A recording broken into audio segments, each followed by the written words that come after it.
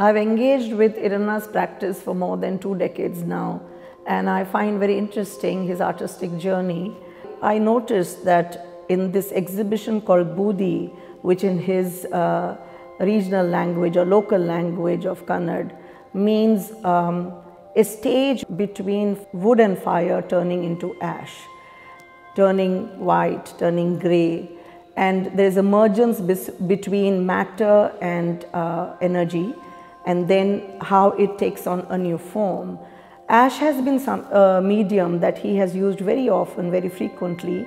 In fact, of late, for the last many years, he has been interested in using more of earth matter or material which is dug from the earth. I am really moved in the way that he has created both his sculptural forms and his paintings. Each work stands solitary and yet resonates with one another, resonates with each other.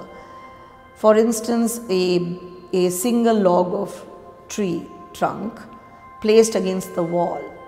When you first approach it, you think it's a tree log cut and placed there, but that's deceptive because he has worked with such care and intensity to really bring out the textures of the tree trunk and give you a feeling of a dead tree. It bears an affect quality.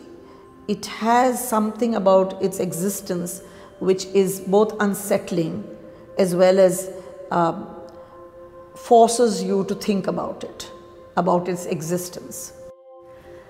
Even when I look at his paintings, I'm quite amazed at his application and treatment.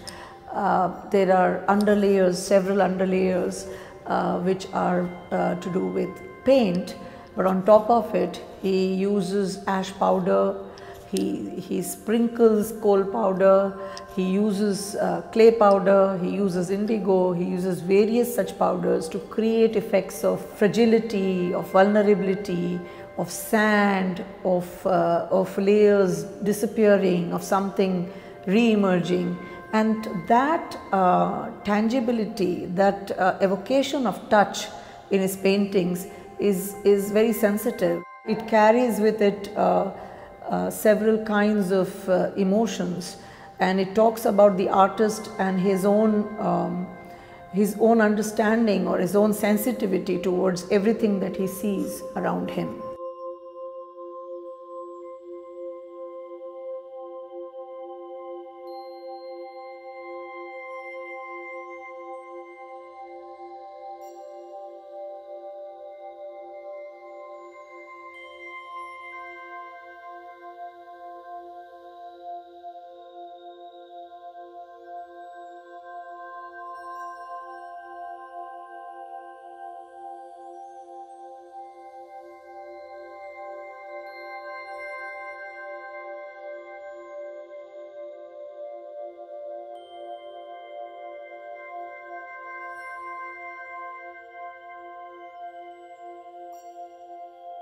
In the smaller works here, I was quite moved in the way that he created textures which talk about environment, but also talk about erasure, talk about traces, take us back to primordial markings of the hand imprints left by people who lived in caves.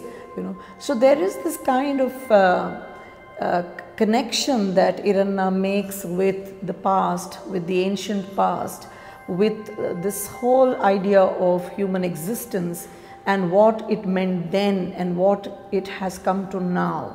And it also makes us think, what are we going to do with this earth? What are we going to do with this universe that we inhabit, as we go forward?